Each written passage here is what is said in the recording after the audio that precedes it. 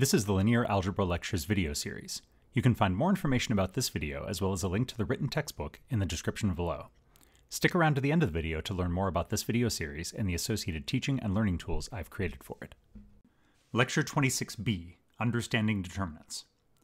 This lecture is a supplement to Lecture 26 where I talked about determinants, and in that lecture I mentioned some of the remarkable properties that determinants have. In this lecture I'm going to go through some explanations of those properties. But this lecture is optional, and nothing I talk about in this lecture is going to be referred to in any of the remaining lectures in this series.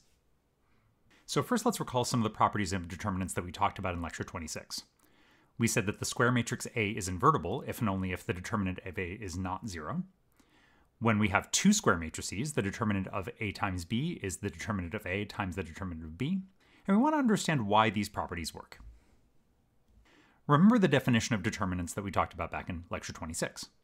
We choose any row or any column of our matrix. We multiply each entry in that row or column by the corresponding cofactor, which is given by the formula that you can see here, and then we add up the results.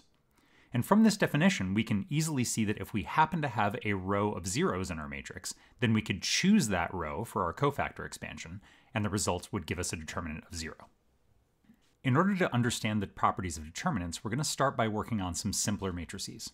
And then we're going to see how we can put together those simpler matrices to find out why the properties are true. Let's start with the identity matrix I sub n. Remember that that's the matrix that has 1s down the main diagonal and 0s everywhere else. What's the determinant of that matrix? Well, if we choose to do our cofactor expansion on the first row of that matrix, that row has a single 1 in the row 1 column 1 position and 0s everywhere else. And as we talked about back in Lecture 26, anytime we have a 0 entry in our row or column, that 0 is getting multiplied by the corresponding cofactor, and so we don't need to worry about computing that cofactor because the result is getting multiplied by 0. So in this case, the determinant of this identity matrix is just going to be 1 times the cofactor C11 plus a bunch of zeros.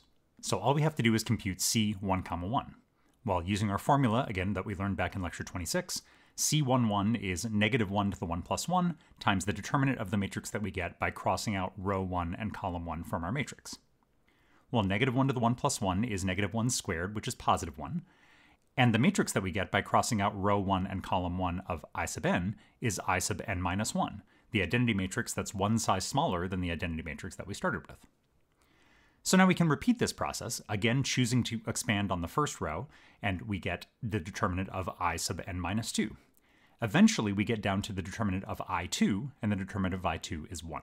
So the determinant of In for any size n is 1. Now let's look at the determinants of elementary matrices. We talked about elementary matrices back in Lecture 24, and what we saw in that lecture was that there are 3 kinds of elementary matrices, each one corresponding to one of our elementary row operations. We can scale a row of our matrix by multiplying it by a non-zero constant, we can replace a row by the sum of itself and a multiple of another row, and we can swap the positions of 2 rows. So an elementary matrix is the result of applying one of those row operations to the identity matrix I sub n. So let's look at a scaling elementary matrix. This elementary matrix would be the result of taking our identity matrix and multiplying one of the rows by a factor of r. So what's the determinant of that kind of matrix? Well, if we choose that row, whatever row that is that we multiplied by a factor of r, let's do our cofactor expansion along that row, and we get that non-zero entry r multiplied by the cofactor k comma k. If it was the kth row of this matrix, then that's the cofactor that we're looking at. So what is c sub k comma k? Well, if we cross out row k and column k, that's the only part of this matrix that looked any different from our identity matrix, and so that's going to be the determinant of I sub n minus 1, which we already know is 1.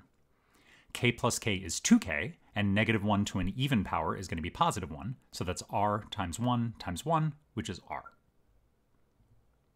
All right, what about a replacement matrix? So this is the result of starting with the n by n identity matrix and replacing one of our rows, let's say row I, by c times row j for some scalar c. So this looks like the n by n identity matrix, except that we have a c instead of a 0 in the row I column j entry. So let's do our cofactor expansion along row j. When we do that, the only cofactor we need to worry about is c sub j comma j, because that's the only non-zero entry in that row. And when we cross out row j and column j from our matrix, the only thing that's different from the identity matrix is that c, and that c gets crossed out, and so that gives us the determinant of I sub n minus 1. Negative 1 to the j plus j is 1, so we get 1 times 1 times 1, which is 1.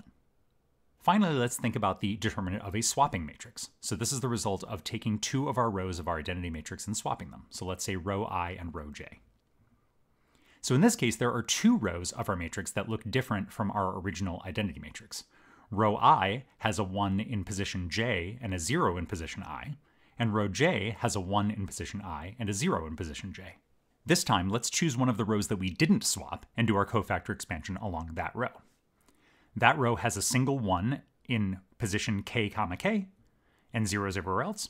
And when we cross out that row in that column, the resulting matrix that we get looks like a swapping matrix. It again looks like an identity matrix that has had two of its rows swapped. We get 1 times negative 1 to the k plus k, that's just 1, and so we get the determinant of a swapping matrix that's one size smaller.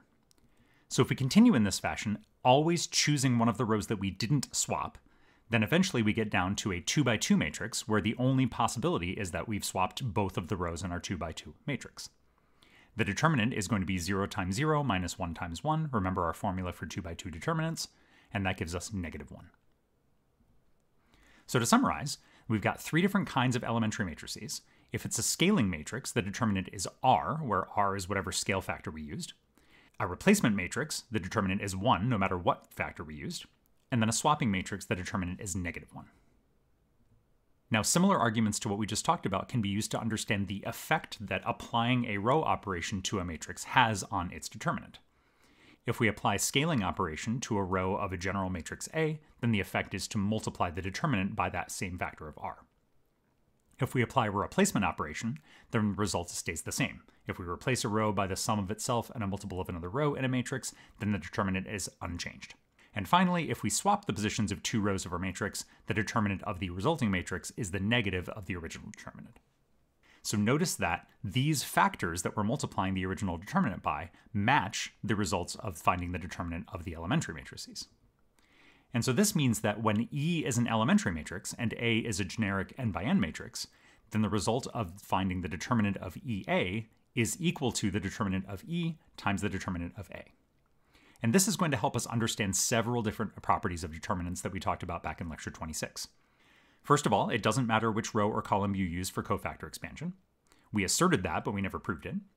The square matrix A is invertible if and only if its determinant is non-zero, and the determinant of A times B is equal to the determinant of A times the determinant of B. First, let's think about how the determinant of A and the determinant of A transpose are related. For 2 by 2 matrices, you can see that these must be equal. We can compute when we have a generic 2 by 2 matrix A, B, C, D. The determinant of A is AD minus BC, and the determinant of A transpose is AD minus CB, which is equal to AD minus BC. Now, when we have a larger matrix, it's not too hard to see that a cofactor expansion of A using row K is going to be equal to a cofactor expansion of A transpose using column K. And similarly, if we expand A using column K, that'll be the same as using row K in A transpose to find its determinant. So why doesn't it matter which row or which column you use? Well, if we use two different rows for a cofactor expansion, we can use the fact that swapping two rows just negates the determinant to prove that those two expansions must be equal. Similarly, if we use a column instead of a row, we can use the fact that expanding along a column of A is the same as doing a cofactor expansion along a row of A transpose, and that the determinant of A is equal to the determinant of A transpose. So I've glossed over some of the details here, but that's the general idea of why it doesn't matter which row or which column you use. Now we want to understand why the determinant being non-zero is equivalent to the matrix being invertible. Let's think about what happens if B is a singular matrix. Well, the invertible matrix theorem that we learned back in lecture 25 tells us that the echelon form of B must have a row of zeros. So that means that there's some sequence of elementary matrices that we can multiply by B that results in a matrix that has a row of zeros. And when we do cofactor expansion along that row of zeros, the result will give us a determinant of 0. But because we note that the determinant of an elementary matrix times a matrix is equal to the product of the determinants, this is going to be the product of these determinants. The determinant of E1 times the determinant of E2, etc., multiplied by the determinant of B. None of those E determinants are 0. We know exactly what the determinant of an elementary matrix is. It's either R or 1 or negative 1. And so we can divide both sides by the determinants of E, and that gives us the determinant of B is 0 divided by the product of those determinants, which is 0. So if B is singular, its determinant must be 0. On the other hand, if A is invertible, then we know, again by the invertible matrix theorem, that the reduced echelon form of A is In. And that means that there's some sequence of elementary matrices that we can multiply by A to result in In. And so the determinant of the product of the E's times A is 1. We can expand that product just like we did with B on the previous slide, and then divide both sides by the determinants of the E's to get the determinant of A is 1 divided by the determinant of E1 times the determinant of E2, etc. We don't exactly know what that number is, but it's definitely not 0, and so if A is invertible, then its determinant is not 0. Finally, let's think about why it is that the determinant of A times B is the determinant of A times the determinant of B. To do this, we're first going to need to think about a fact about square matrices, which is that if A times B is invertible, then A itself has to be invertible. So let's suppose that AB is invertible, and let's let B be any vector in Rn. From the invertible matrix theorem, we know that since AB is invertible, the equation AB, x equals B, must have a solution. Let's call that solution U. That means that AB times U, which is A times BU, is equal to B, and that means that the equation AX equals B has a solution, namely BU. And since AX equals B has a solution no matter what B is, using the invertible matrix theorem, that proves that A is invertible. Now let's let A and B be any two n by n matrices. There's two cases that we need to consider. A is singular or A is invertible. If A is singular, then AB has to be singular, because if AB were invertible, A would have to be invertible, and it's not. And the determinant of a singular matrix is 0. So since both A and AB are singular, they both have a determinant of 0. And so if we look at the equation, we see that the left-hand side is 0, and the right-hand side is 0 times the determinant of B. We don't know what the determinant of B is, but it's getting multiplied by 0, and so in this case the equation is true. In the second case, we think about what happens when A itself is invertible. Well, from our discussion of elementary matrices back in lecture 24, we know that A inverse is a product of elementary matrices, where the EI's represent the sequence of row operations that reduce A to In. So A is equal to the product of the inverses of the E's, and so the determinant of AB is the product of that expression times B. The inverse of an elementary matrix is an elementary matrix, and so we can expand that product. Remember that we know that when we multiply an elementary matrix by a matrix, the determinant of the product is the product of the determinants. And then we can collect together the determinants of the EI inverses. That product of EI inverses is A, and so that's equal to the determinant of A times the determinant of B. So I hope this lecture has helped you understand some of the properties that we talked about back in lecture 26. If some of the ideas went over your head or you're not sure, don't worry, remember that none of the ideas that I talked about in this lecture will be necessary for any of the future lectures in this series. Thanks for watching this video lecture. You can find links to the other videos in this series and to the written textbook in the description below. If you're an instructor, you can contact me for more information about the over 300 online linear algebra homework problems that I've created for the free My Open Math platform.